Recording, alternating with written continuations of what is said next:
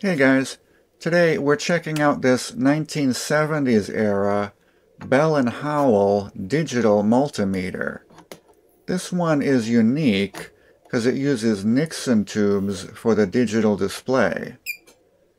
And yes, I'm aware they're actually called Nixie tubes, but in my fantasy universe, they're called Nixie tubes. So I'm just going to call them Nixie tubes for the whole video. They were actually invented by the Burroughs Corporation. Nixie is supposedly an acronym for Numeric Indicator Experimental. Inside the Nixie tube is a wire mesh anode cage. Stacked inside of this are 10 cathodes, which are shaped like numerical digits. The tube itself is filled with a neon-argon gas mixture. When one of the cathodes is energized with 170 volts DC, that digit glows. This meter has a 3-digit display, but only 2 Nixie tubes. You'll see when we get up to 10.5 volts, the 1 is represented by a neon lamp on the left-hand side. It's also pretty cool to watch the digits count down when the voltage is removed. The limited number of tubes also means the meter has a limited range. If I go up to 20.5 volts, you can see the overload lamp lighting up on the far left.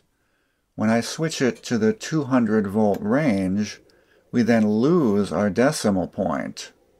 Here I'll drop it back down to 10.5 volts. It just shows 10.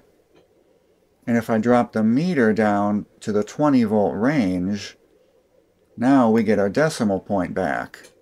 So it's definitely got some quirks compared to a modern voltmeter. Let's take a peek inside here and see what's going on. Well, this says Bell Howell on the front. It says Heath on the back, aka Heathkit.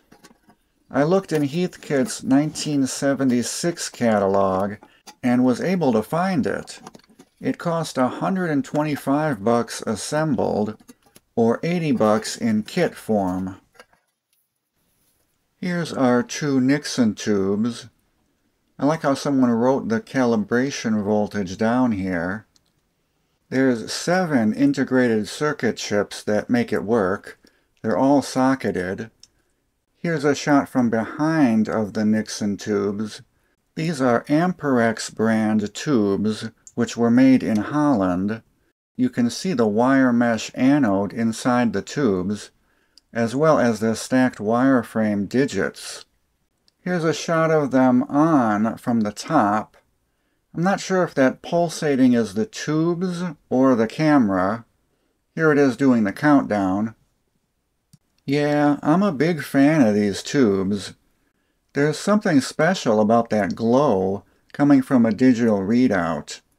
I can see why people are tearing these things apart to salvage the tubes to make clocks and stuff. I'm sure one of you wants to take the tubes out to put them in a Pip-Boy replica or something, but you can't have them.